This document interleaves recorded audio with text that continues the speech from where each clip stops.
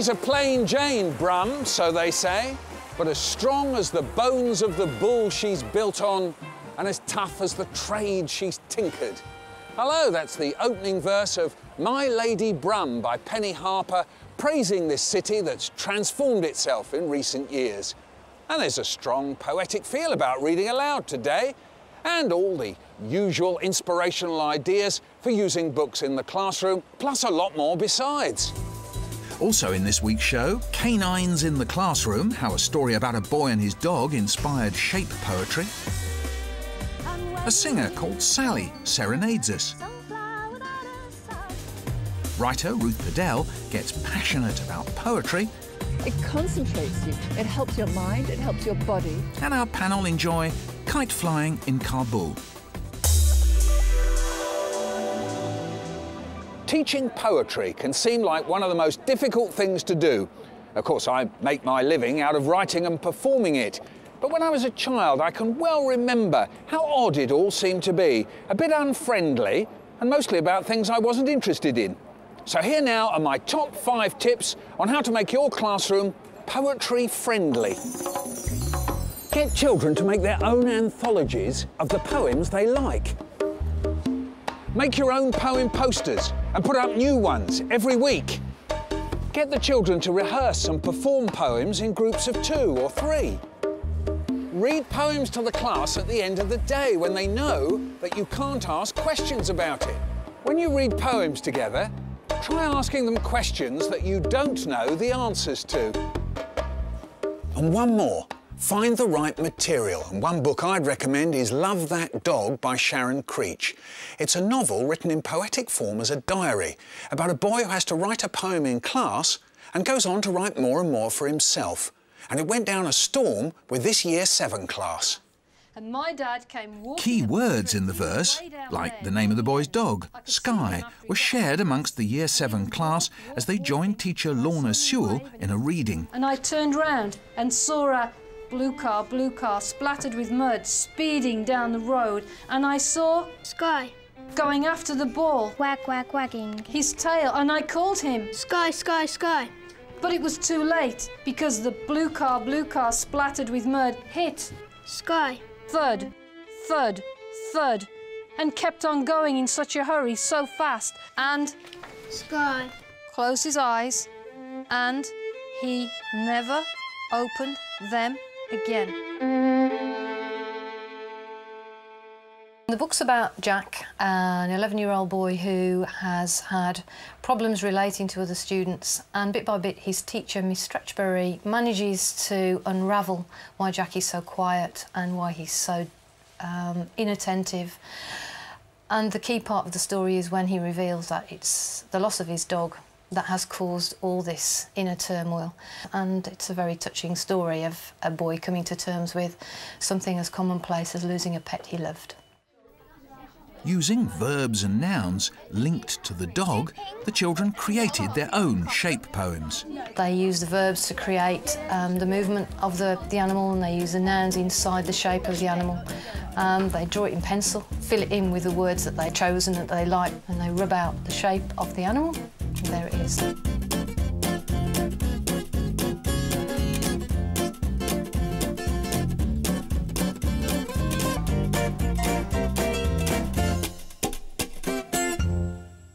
And you used role play with the children. How did that go? It was very compelling. Who is this dog? It's my yellow dog. And has it got a name? It's called Sky. We had 2 students who were playing Jack and Miss Stretchbury, his teacher, and Jack brought his poem, his shape poem of his dog, to the front and started to explain to Miss Stretchbury why he'd chosen the dog, and he clammed up. Playing out in the street. I don't want to say no more. Come on, Jack, what do you think? It was really good to see the empathy and the understanding come to life in front of your eyes in a role play. So that was very absorbing, I think. It was sad how the dog passed away, and it was because it does happen like that. Our dog was kind of like that dog. When the story of Kim and my dog comes up, then I do get a little bit emotional sometimes. ran away and we heard it got hit by a car later. And it died. So I feel sorry for Jack.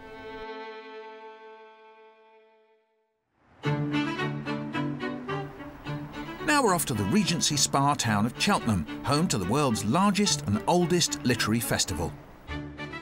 Poetry has become a big part of the event, with performers like Sally Crabtree entertaining visitors with her special tree. She calls it a poet tree. Get it? All the objects on the tree have got a song, a story or a poem connected to them. So people come up to the poetry, they choose an object off the tree, and whatever they choose, I serenade them. I'm the moon without the night to shine. I'm a glass without the wine. I'm a wedding with no... I've got this philosophy that people love poetry as long as you present it in the right way and, you know, don't make it scary. It's basically almost like a storytelling tree, I suppose. It's just a means of encouraging the children to use their imaginations. I get the kids to make up songs with me, make up poems. Sometimes we act little things out. But it's just a great tool because I can change all the objects on the tree. I can take them off, change them for different things. So it's constantly growing. It doesn't get boring for me, and hopefully not for the kids either. Sally takes her poet tree into schools to encourage more reading and writing of verse. I think poetry is becoming really alive. Children have always got it. They haven't lost their poetic sensibility. But because of the national curriculum, it's clamping down, everything has to be formula. You know, it's quite hard to encourage children to really, really use their imaginations. But nowadays, so many poets go into schools and so many teachers are really encouraging it. I think and I hope it's gonna, you know, make a comeback, perhaps. Thank you. Someone else who's passionate about poetry and who believes that children should be taught to learn it by heart, and I don't disagree with her about that, is Ruth Padel. She's a busy woman, poet, music journalist, and as befits the great-great-granddaughter of Charles Darwin, she's an accomplished travel writer too. And it was while promoting her latest travel memoir, Tigers in Red Weather, that she revealed her secret way of dealing with tension. When I was travelling in the jungle, I mean, there were very scary bits, and sometimes I went in a kayak. I know people go kayaking, but I was scared, and I didn't realise I was going to go in this kayak. It was in Laos for 3 days through the jungle. And I was so frightened of those rapids, and I'd never been in this damn thing before. But I discovered that if I learnt a poem while I was doing it, it helped. Whenever I'm scared now, if I have an operation or an injection or anything, I say Tennyson to myself. It concentrates you, it helps your mind, it helps your body. It's something to focus on outside yourself and to think with at the same time. It's about feeling and thought. I mean, I now, in my own work, always read my poems by heart. And so I have to learn them, because some of them are quite long poems. And I've discovered that the great thing you have to do is to walk. Flame of the crackle-glazed tangle, amber reflected in grey milk jade, an old song remembered, long debt paid, a painting on silk which may fade. Learning by heart is, I think, the most important thing about making a poem yours to understand and to have and to see new meanings in as you go through life. And once you learn a poem by heart, it's there in you, and the younger you learn it, the better. Ruth Padel. Her fascinating quest to discover what's being done to save tigers from extinction took her all over Asia, and we stay on that continent for our next book, The Kite Runner, by Khaled Hosseini. Our panel have been reading this book, a gripping story of a boyhood friendship destroyed by jealousy and fear in war-torn Kabul. The title refers to a crucial day in the novel, a kite-flying tournament, described beautifully by Hosseini. After another 30 minutes, only 4 kites remained, and I was still flying. It seemed I could hardly make a wrong move, as if every gust of wind blew in my favour. I'd never felt so in command, so lucky. It felt intoxicating. I didn't dare look up to the roof, didn't dare take my eyes off the sky. I had to concentrate, play it smart. Do you think it's just a good story, or is it something much more than that? Well, first and foremost, it is a fantastic story. It grips the reader throughout, and you just really get to understand the central character and the guilt that he feels and how he tries to overcome that as he moves into adulthood.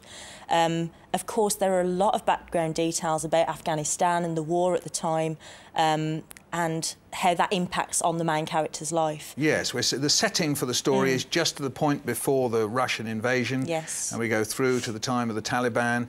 So this is a time of tremendous upheaval in Afghanistan, and this is important to the book, isn't it, Khaled? Well, yes, obviously it's a time of upheaval, but it's kind of a reflection of what's going on in Amir's life, as it were. There's a lot of upheaval in his life, and then how he copes with A, losing his country, and B, you know, how he's kind of almost losing his best friend.